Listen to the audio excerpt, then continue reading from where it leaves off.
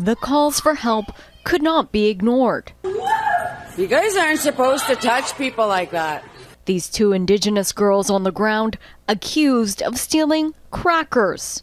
It was way too much punishment for the crime that happened, and I think they don't need to be doing all that.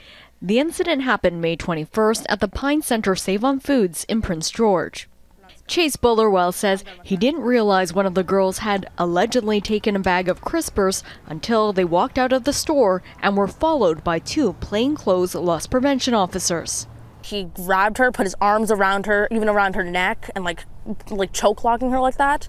We are protecting the girls' identities as they are children in care. One of them is described as having the mental and emotional capacity of an 8-year-old. You can hear the trauma in her screams.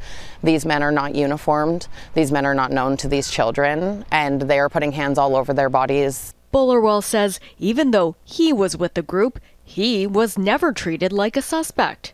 And I think it might have been about race, that they were taken down specifically rather than me. It's pretty triggering. Vanessa Williams took this video.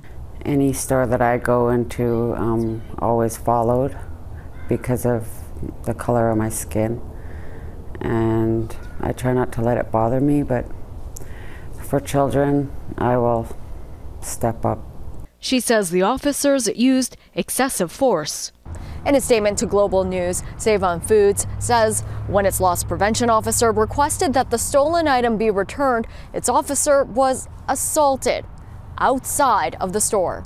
But Prince George RCMP say the girls will not be charged with theft or assault. There's insufficient evidence for us to provide a report to Crown Counsel.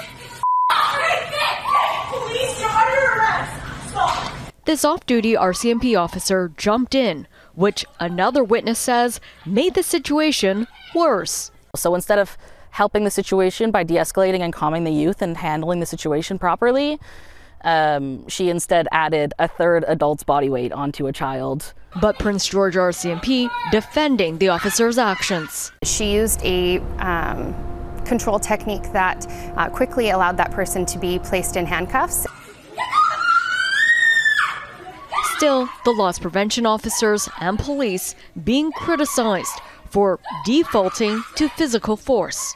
There's tons of trauma training and nonviolence intervention that doesn't involve that level of aggression. I wish that we were asking why are these children stealing food versus condemning them for it.